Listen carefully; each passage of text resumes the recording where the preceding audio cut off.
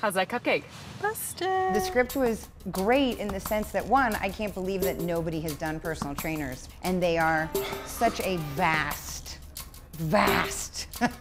subject. I truly don't give a shit if you lie to me. But if you lie to yourself, right? Bye-bye. My character, Kat, is a personal trainer. She works for Trevor.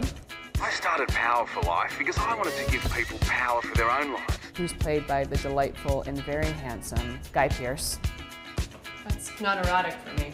It's not supposed to be. You don't get a phone call every day when somebody asks you to go and shoot a movie and have sex scenes with Guy Pearce. They work at this gym, and Kevin Corrigan shows up as a client. What can we do for you? I want to be able to take a punch.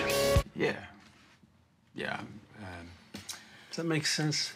Yeah, of course. It definitely seemed like a satire about the fitness culture. The guy was weird, okay? He just gave off a weird vibe. I lead with my butt. See my form? Guy's character, this super optimistic self-improvement guru. There's so many of those guys all over the world. That's it!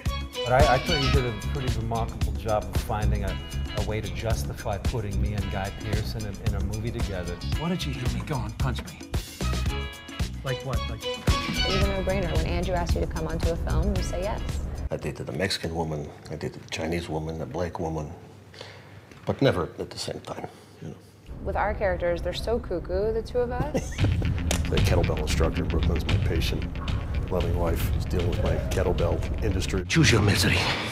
You can cry, or you can work. I think it's a really funny film filled with, like, bizarre characters. We may disagree on the definition of health.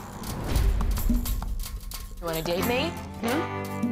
For $100 an hour? You have got to be the worst rich guy ever. It's not making me any less attracted to you. It's not, you know, conventional storytelling. It's very candid. But yeah, it's fun. I didn't know you were this angry. Do yourself a favor. Just start dating some lovely thing who's going to be nice to you. If you're gonna start to romance me, I'll stab you. You have feelings for me. You have no idea what's going on in your own brain. So, is your boyfriend? No. Did I have a shot with you? The short answer is no. What's the long answer? No.